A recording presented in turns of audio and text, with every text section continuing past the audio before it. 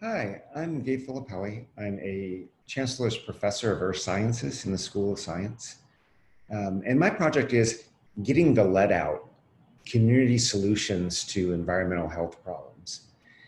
Now, a lot of people understand that lead poisoning is crippling many communities around the country and indeed around the world. Lead poisoning comes from the exposure of largely children to lead in soil or dust or even in tap water.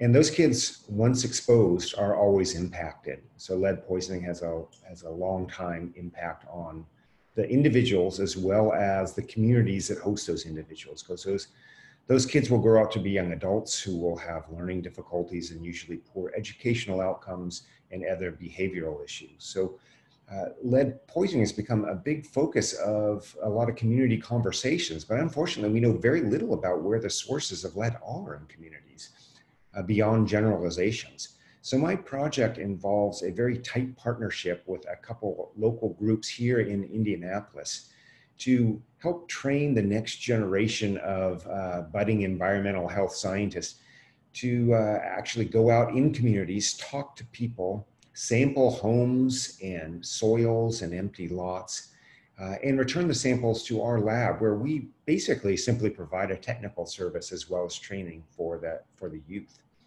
Some of the things we've seen have been pretty incredible. So the youth gain agency in their own community and confidence, obviously, from learning the science, but also learning how to translate that science. But probably more importantly is that they've provided us, the researchers, with new techniques and tips for more effective research translation and more effective community engagement, to tell the truth. And they've also provided some solutions that we couldn't have derived ourselves. I'll just provide one example, is when the youth heard me talking about the concerns I have about unlicensed daycares being big exposure risks for some communities. They went to these daycares, and rather than saying, hey, we want to test your soil, knowing that they're unlicensed for a reason and they wouldn't be open to that, they simply said, hey, if we brought a bunch of landscaping material, could we landscape your playground? And they, of course, all said yes. And so what the students did is, without necessarily even knowing the conditions there, they contracted for free delivery of mulch and planting materials. And they mulched all of these playgrounds and landscaped them.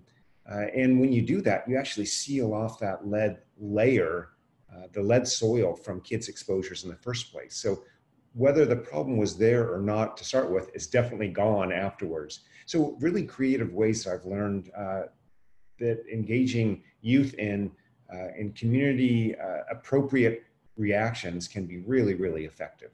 So as you can see, the translation has actually gone both ways for me.